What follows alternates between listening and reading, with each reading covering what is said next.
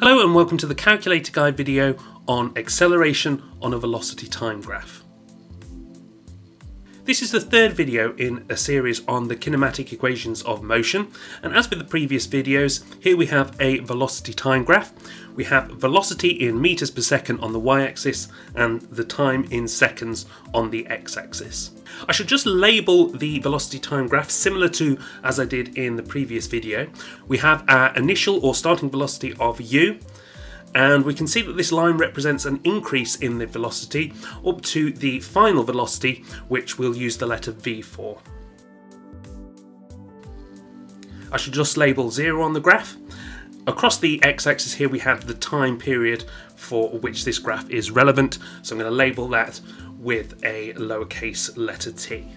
Let's have a look at the key feature of this graph, and that is that we have a sloping line here going from our initial velocity of u to our final velocity of v. In this particular case it's an increase. It could have been sloping in the other direction. If u was greater and v was smaller, it could have been sloping in the opposite direction.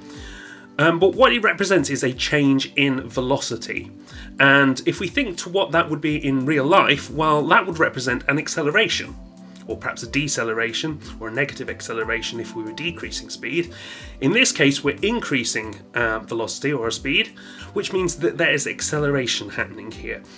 And in order for us to be able to work that out, we can do so by finding the gradient of this particular slope. So what I'm going to do is just draw a right-angled triangle underneath the slope here so that we can try and work out what the gradient is using the letter values that we have here. So let's think about what's happening on the vertical side of the triangle, or in the y direction. Well, we have the difference between the final velocity and the initial velocity. So therefore, in order to work out what that is, work out the difference there, well, we could have to take the value of u away from v. So we can describe this as v minus u. We also need the change in the x-axis. Well, that's going from 0 up to our value for time, which is t, which will just be the value of t. T minus 0 is just t. And if you think about what gradient is, or how we describe the gradient, it's the change in the y value, or the y difference, over or divided by the change in the x.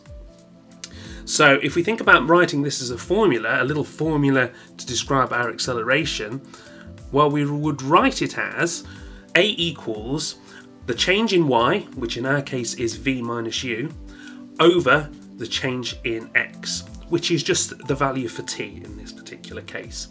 So here we have a formula that describes acceleration, a equals v minus u all over t.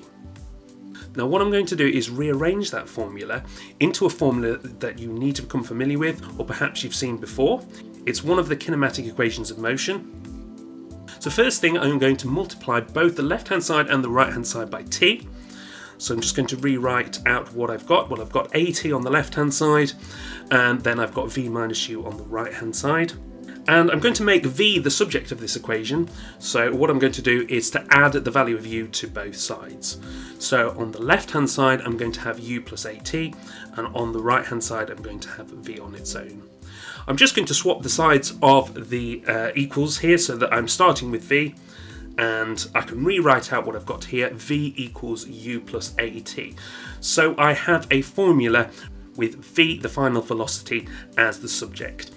And this is another one of our kinematic equations of motion when we have a constant acceleration. And by that, what I mean is that the acceleration does not change.